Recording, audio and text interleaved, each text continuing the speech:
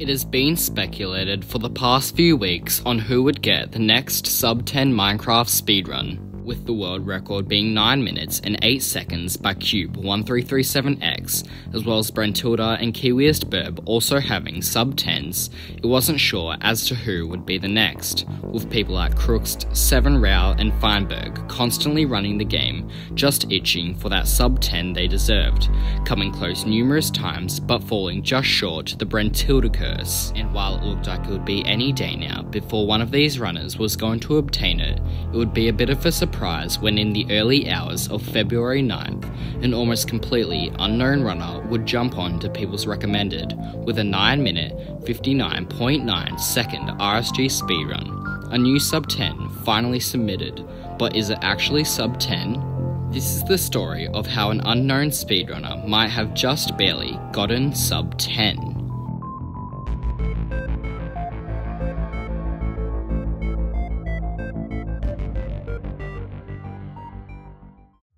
The run in question may not be the next sub-10, but of course we won't know until the mods retime it. With the time being so uncomfortably close to sub-10, it's anyone's guess as to if it will be or not. The runner behind the run is Comprex, and chances are you've never even heard of him, even with his former PB being an astonishing 12:15, putting him in the top 30 at the time, as well as a 2:01 in 1.17 set seed glitchless, and a total of 37 sub-15 speedruns. It doesn't at all help the fact on how much an underrated runner Comprex is, and despite this time most likely being a top 3 speedrun, I think we need to take a look at the run to just wrap our heads around how fast and well played this run actually is. So without further ado, let's get into it.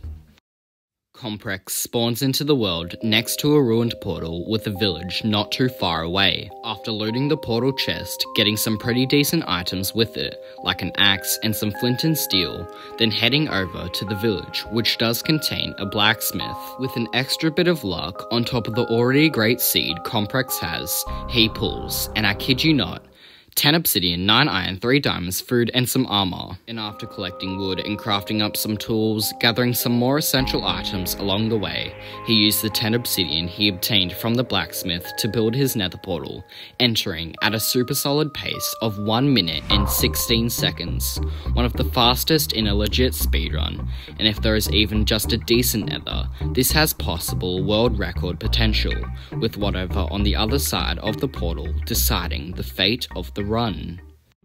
Comprex uses a strategy known as E-raying, which can help you determine if there is a bastion in your render distance or not, with the strategy being made by speedrunner and strategist K4, and ever since almost every single runner hopping on the train, dramatically improving times and run consistency. With Comprex quickly going in for this strategy, he sees a large spike in entities almost instantly upon loading into the nether, hinting that there is a bastion somewhere nearby, and after locating it and travelling over to it, he was entering into a housing type bastion. Upon entry, Comprex used the bastion route known as Manhunt. This route consists of breaking the central chest in the bastion, aggroing all nearby piglins, and running over to the double chest, which nearby being a ton of gold blocks that you can supply to your piglins, which they will cycle through, and if you are lucky enough, you'll get all the trades you need. So this is exactly what Comprex does, luring all his piglins over to the gold and trading with them,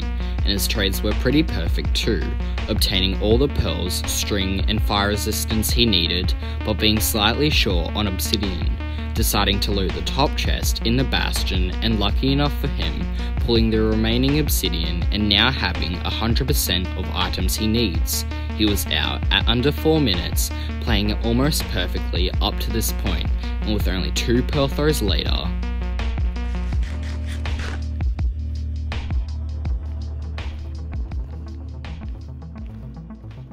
not even Cube's world record was within a minute of this time, entering at 5:15 and Comprex at 3:50. Could this be where we see the first sub-9, if not sub-8? It's hard to say at this point in the run, still being early into the run, and there's so much that can happen between now and the dragon's death to change that, so let's continue on with the breakdown.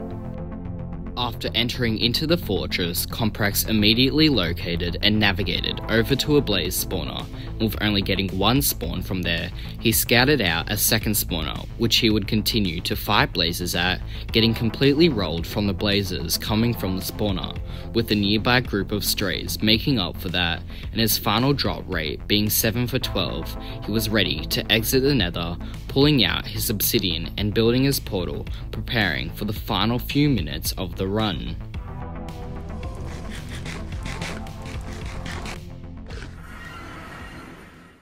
Comprex is back in the overworld at 610, and he's going to use a strategy to help him locate the exact location of the stronghold, Perfect Travel, and if you haven't heard of it before, then I'm here to help, with the original concept being by Matthew Bolan, who you might remember from him also being the reason behind Divine Travel, the strategy used in brentildas world record. Runners are able to use this new strategy by going into the corner of a chunk and using as perfect of precision as you can. You can find the stronghold by using just one eye, while in this case Comprex used two. One eye is definitely viable, and I'm not going to explain it all right now, but basically all you need to know is that Comprex is trying to calculate where the stronghold is by using the little box you see on the right of the screen known as the Ninja Brain bot. And if you want to learn how to use this, I'll leave some links in the description to the original creators of the strategy, since they go through step by step with simple instructions on how to use this bot.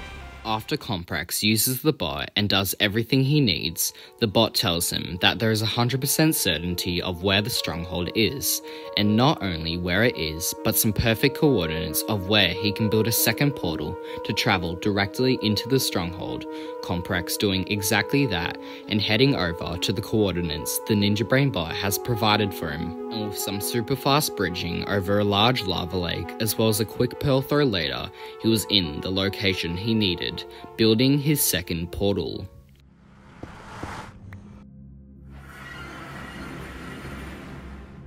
And while Comprex may be in the stronghold, that doesn't mean it's certain that he's gonna enter the end. Just remember, Comprex threw an ender pearl to arrive at his portal location faster, and with him having 12 pearls at the time, he has to bank on having a one eye, and with some pretty good odds of that happening on his side, there is still the slight chance of him not getting the luck required. Either way, Comprex continued on, navigating around the stronghold, searching around for the portal room, to which he ended up doing, with it all coming down to here, and with enough luck on his side.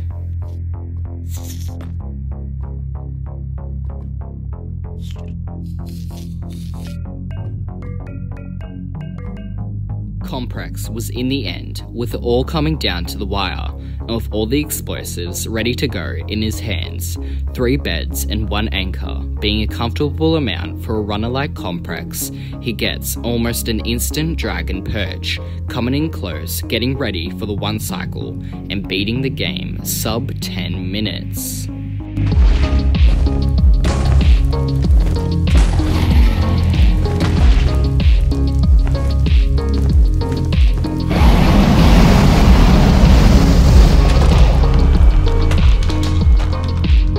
So that's it, an unknown runner gets sub 10, becomes 3rd in the world to do so,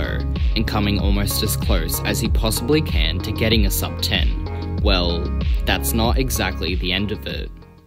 With the legalization of the Ninja Brain bot, it's definitely a win-lose situation when you use it. With the changes in pausing rules months back when Brentilda set the record, certain pauses were allowed and certain pauses weren't, and with all pauses technically being allowed, with the ones that are marked ineligible will just be added back to the final time of the run. With pauses using the Ninja Brain bot not being allowed, they will end up being added to the final time, and with the speedrun timer not knowing which pauses were allowed or not, it didn't account for the times added back to the run, and with some retiming, it looks like that Complex's 9:59.9 will be around more like a 10:02, ever so slightly faster than Molly G's 10:02, but falling just short from that sub 10. And if Comprex were to have not crafted that last Eye of Ender, he would have possibly just set the next sub 10 speedrun. That's not to say the run isn't fantastic. With pretty perfect gameplay and playing to the best of the ability,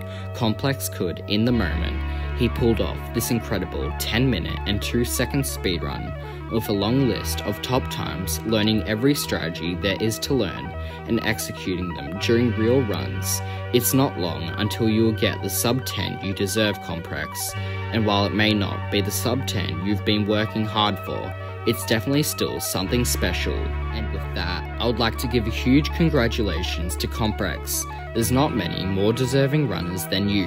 and if you haven't subscribed to Comprex already, make sure you do. And now, I would like to thank you all for watching, and I really hope you enjoyed it, and I hope I see you in the next video. Goodbye everyone.